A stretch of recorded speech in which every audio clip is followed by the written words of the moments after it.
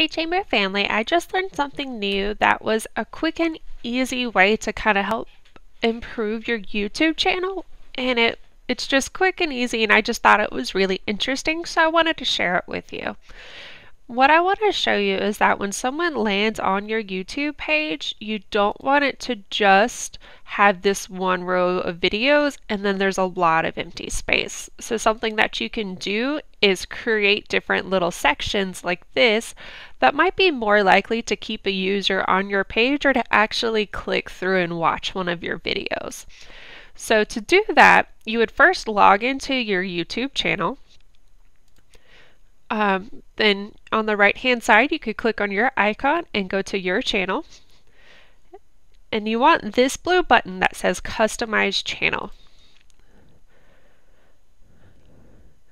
Now we just want to scroll down, and where it says Add Section, this is where we're going to add sections, but I'm actually going to start by changing this first one that says Upload. So with this first block, I'm going to use the Edit, and then I like to use different playlists that I've created because I've created specific playlists in mind, and you'll see them as I click through. So for content, again, I want to click on single playlist, and then for layout, I'm actually just going to alternate between vertical and horizontal because again, this is going to change the way it looks, and so it's not just 20 of the same thing. So it's a little disruptive, so they're more likely to stop and see something that they want. So again, content, single playlist, layout, vertical or horizontal. I'm going to choose my first playlist. And so it actually right here is going to pull up all of the playlists associated with my account. I'm going to start with What Does the Chamber Do?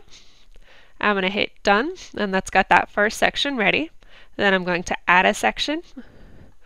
And I'd like to, again, single playlist. I'm going to do a horizontal row this time. And now I'm going to do member orientation. And now you just keep repeating those steps until you've used up all of your playlists or different options that you want to use. So in addition to playlists, you could do your subscriptions if you wanted to show off your chamber members that have YouTube channels, or even just your liked videos if you're being very specific about the videos that you've liked. So again, this was just a quick and easy little YouTube thing that I thought was really cool.